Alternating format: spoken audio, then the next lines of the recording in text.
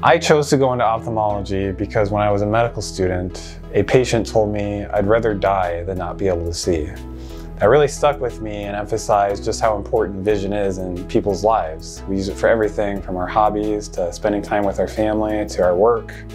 And I was drawn to refractive surgery for the same reason. Giving patients the best vision possible means giving them the best life possible. I also relate quite a bit to refractive surgery patients. I was prescribed glasses maybe around the 3rd grade, but I've been wearing contact lenses every day for 16 plus hours a day since the 6th grade because I am completely glasses intolerant. From having limited peripheral vision to just the annoyance of having something on your face every day, I knew I was going to be stuck with contacts. Unfortunately, about 5 years ago, the winter and allergies meant that my dry eye symptoms would be pretty significant, which would start to make contact lenses have issues as well. Everything I do, from my work as an eye surgeon to the hobbies that I enjoy and spending time with family, requires sharp vision. Glasses are not ideal in the clinic or in the OR.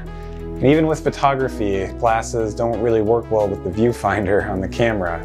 I also like to teach people how to fly on the weekends, and at altitude, the air can get really dry. Contacts start to feel sticky. I'm sure every contact lens wearer can relate to that. And they feel like they almost fall out sometimes.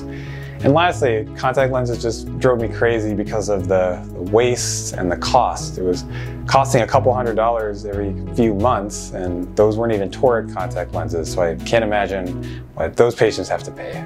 Just like flying, eye surgery requires really precise vision. And the last straw for me was really when I was in the OR in cataract surgery, and during a very important part of the surgery, I was really focused and back to that itchy, sticky feeling from the contact lenses. My left contact lens actually blinked out.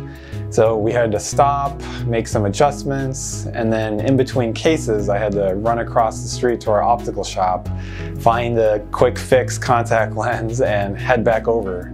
So when this contact lenses and glasses started to interfere with work like that, I knew I had to do something.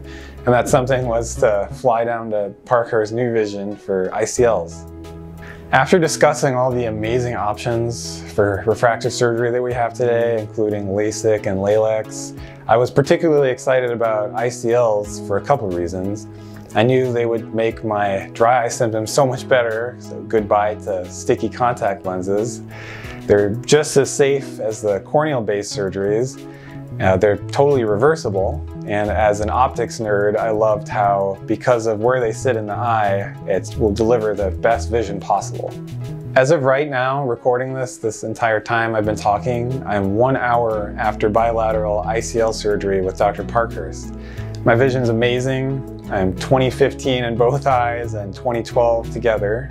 And I just want to say I'm so thankful to Dr. Parkhurst and the entire Parkhurst New Vision team for making this possible and giving me better vision than I really ever had.